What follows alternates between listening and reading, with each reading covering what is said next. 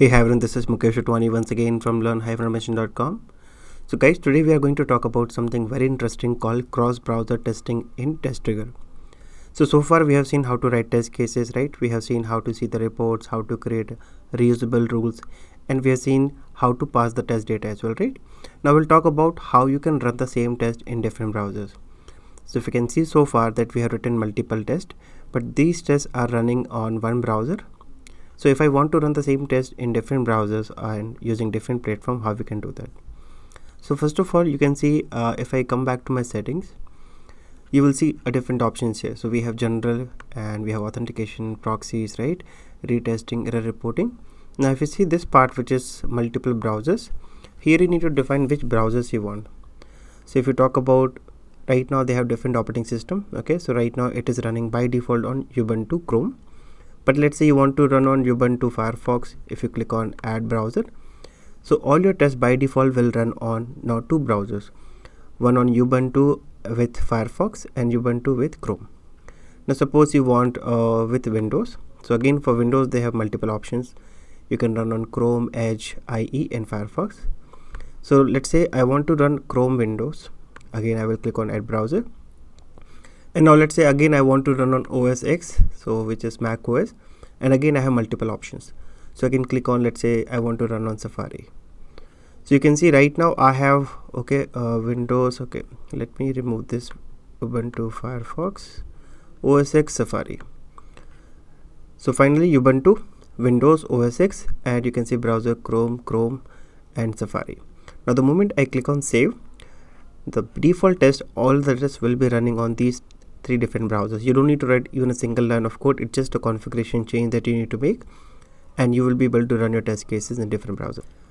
So just a small disclaimer that I want to add here, that TestRigor have multiple pricing, right? So these options will change depends on which pricing you have. If you are on the free plan or as a community, you might not see the options, but the moment you go to the different pricing, you will see the different OS in the browser combination. Right now I have a professional plan, so all these options are enabled for me. Now just click on save, and now the test has been application updated, which is nothing but your settings. Now go back to your test cases and you can run the test, and it will run automatically in all different browsers. Now let me show you how it works. So let's say this is the end-to-end test that we have written in the last video, right? So this test is all about where you will be let me show you actually so that you will have a better picture. Let me click on edit test case, and you'll see this is like end-to-end test that we have written last time, where we are taking dynamic data also. So we are generating a unique name and then we are storing into a variable. So this is the same test, which is end-to-end test case that we are going to run. Okay, so let me click on validate and save. So finally we have not done any changes, but still I clicked on validate and save. Now if I just simply click on it, and if I run on retest, and you will see the test will start. As you can see, scenario scheduled for retest, and you can see the moment I click on this execution ID. Okay, let's open this in a new tab, and automatically you will see the execution which is running on different browser and OS combination. So can you see it's running, and it's rendering one by one. So good part here is when it comes to different automation tools that we use, right? We need to write some custom logic, we need to change couple of settings, but with TestRigor it's just a matter of settings. Go to multiple browsers and mention which browsers you want to run, and you can see the real-time execution, it's happening. Okay, and parallelly it is happening, it's not sequentially. So when it comes to test automation, right, we can define you want to run cross browser with sequential execution and cross browser with parallel. So here by default it is running cross browser, cross platform, but parallel.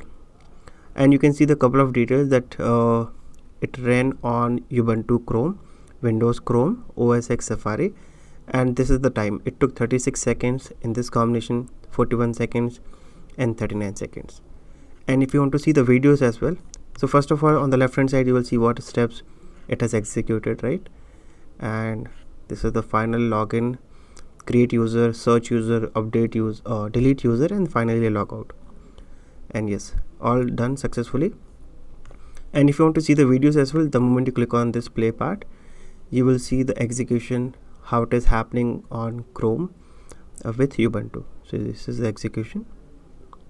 Okay, it will be same for all the OS. So you can watch this recording. In case there are some failures, you can easily identify what went wrong. So screenshot plus videos will help you to identify if there are some compatibility issues with your application. You will understand easily. Right now with this application, everything is working as expected and we are not getting any failure. Okay, so if I go back, you can see the status, plus you can see the labels as well, that it executed on Ubuntu Chrome, Windows Chrome and OS X Safari.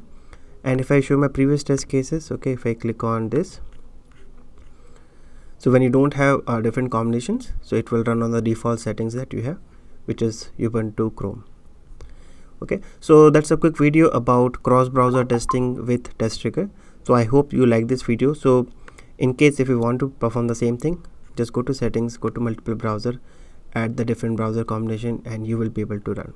Yeah, so that's all from my side. So in case if you want to learn more about TestRigor, and if you have any other question, let me know in the comment section, or you can send an email as well to my email, which is mukesh@otwani@learn-innovation.com, and I will see you in the next video.